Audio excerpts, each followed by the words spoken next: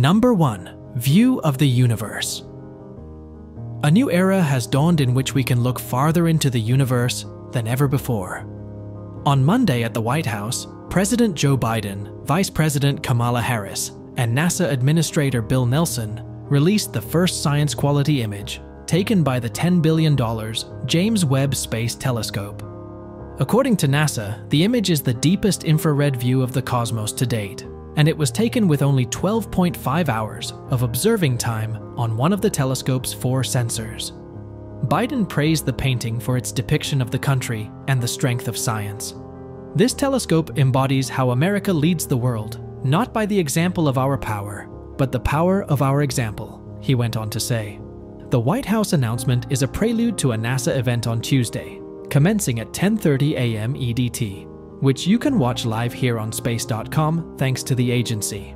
NASA has already promised some of the celestial objects that space enthusiasts might expect to see in these photos. The agency announced on Friday that tomorrow's event would include views of the Carina and Southern Ring nebulas, as well as Stephan's quintet of closely packed stars.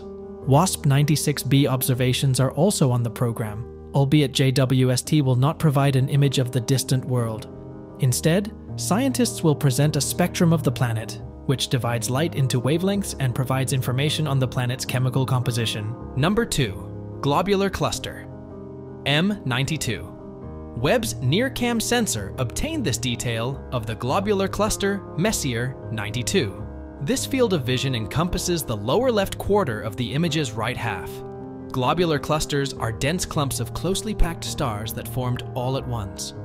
M92 contains approximately 300,000 stars packed into a ball roughly 100 light-years across. The night sky of a planet in the center of M92 would be illuminated by thousands of stars, thousands of times brighter than those in our own sky. The image depicts stars at various distances from the cluster's core, which aids scientists in understanding the motion of the stars and the mechanics of that motion. Number 3. NGC 1433. The James Webb Space Telescope captured this image of one of 19 galaxies, chosen for research by the Physics at High Angular Resolution in Nearby Galaxies team. When seen with Webb's mid-infrared instrument, the nearby barred spiral galaxy NGC 1433 takes on a whole different appearance. The spiral arms of NGC 1433 are riddled with evidence of incredibly young stars releasing energy and, in some cases, blowing away the interstellar medium's gas and dust. Webb's infrared eye illuminates areas that appear dark and dim in optical imaging. This is caused to clumps of dust and gas in the interstellar medium, absorbing and radiating infrared light from developing stars. Webb's image of NGC 1433 is a powerful demonstration of how dynamic processes involved with star formation influence the overall structure of a galaxy. With Webb's extraordinary resolution, a tight, brilliant core with a distinctive double-ring structure sparkles in exquisite detail near the galaxy's center. The double ring in this case is really tightly wrapped spiral arms that wound into an oval form along the galaxy's bar.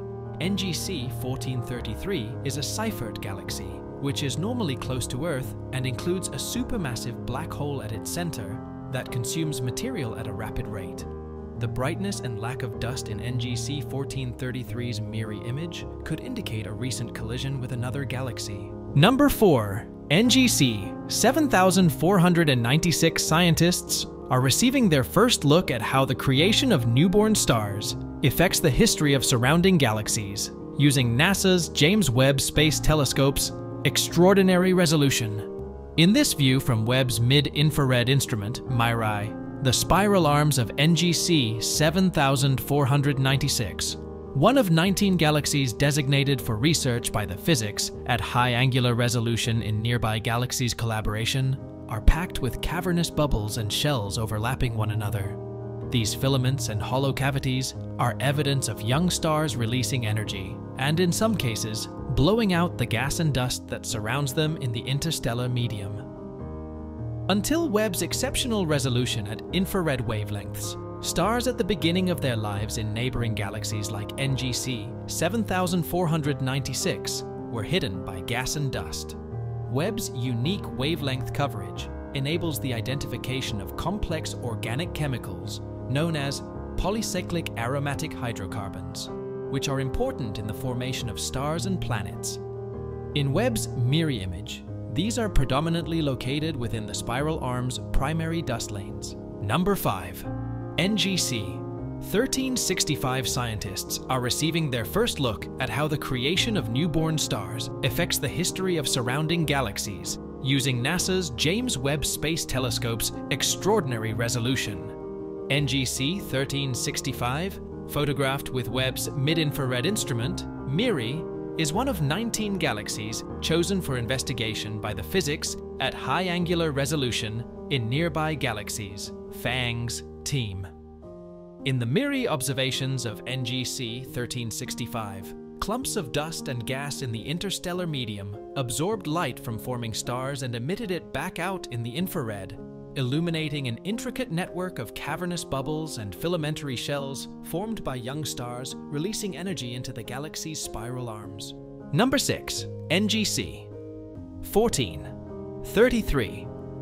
Webb's mid-infrared instrument took this image of the nearby galaxy NGC 1433, which includes compass arrows, a scale bar, and a color key for reference. The north and east compass arrows indicate the image's orientation in the sky. The relationship between north and east on the sky is flipped compared to direction arrows on a ground map. A scale bar labeled 7,000 light-years, 30 arcseconds is located on the lower right. The scaling bar's length is around 1/5 the image's whole width. A color key is provided below the image, indicating which MIRI filters were used to construct the image and which visible light color is allocated to each filter. Number 7. Southern Ring Nebula's spokes.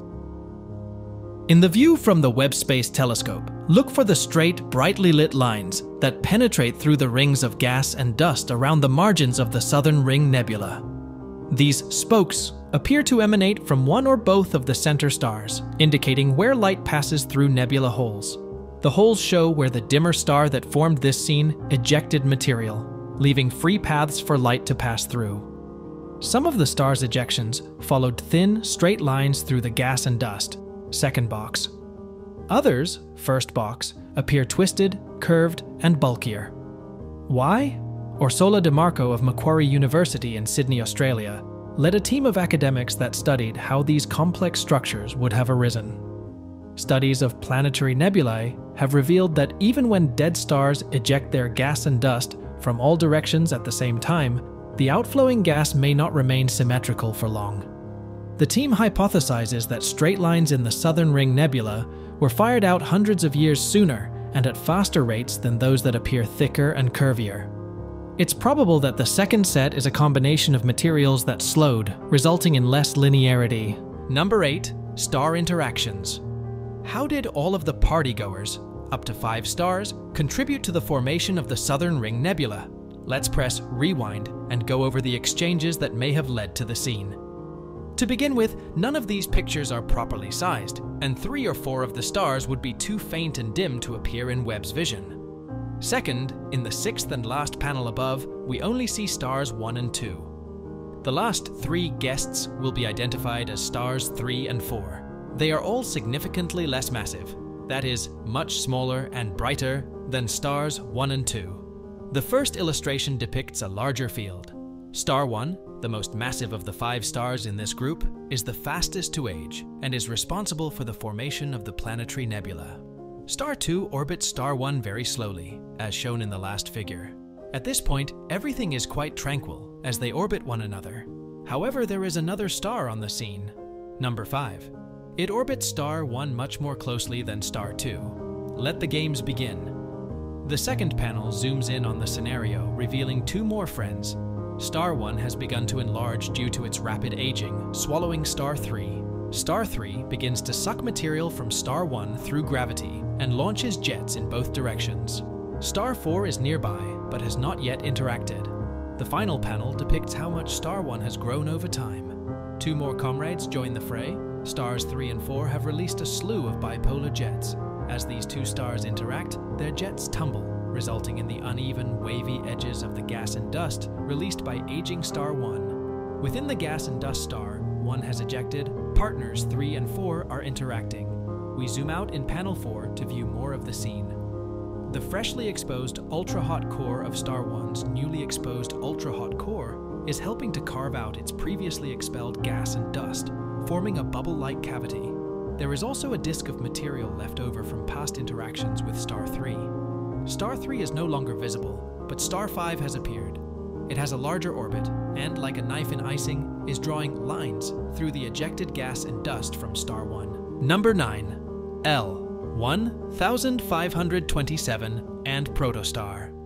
The Protostar trapped within the black cloud, L1527, as seen in this image from NASA's James Webb Space Telescope near-infrared camera, is surrounded by a cloud of material that is feeding its growth.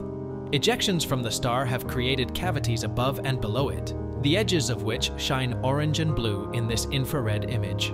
Due to stellar burps, or occasional ejections, the top central region has bubble-like formations. Webb also detects filaments of molecular hydrogen that have been shocked by star ejections in the past. The cavity's upper left and bottom right edges appear straight, while the upper right and lower left boundaries appear curved. The lower right region appears blue because there is less dust between it and Webb than the orange regions above it. Number 10. Tarantula Nebula Webb focuses on the area surrounding the center star cluster at longer wavelengths of light, recorded by its mid-infrared instrument, revealing a vastly different perspective of the Tarantula Nebula. In this light, the cluster's young hot stars diminish in brightness, and luminous gas and dust emerge. The surfaces of the dust clouds, which are represented in blue and purple, are illuminated by abundant hydrocarbons. Because mid-infrared light can reveal more of what is going on deeper inside the clouds, most of the nebula seems ghostly and diffuse.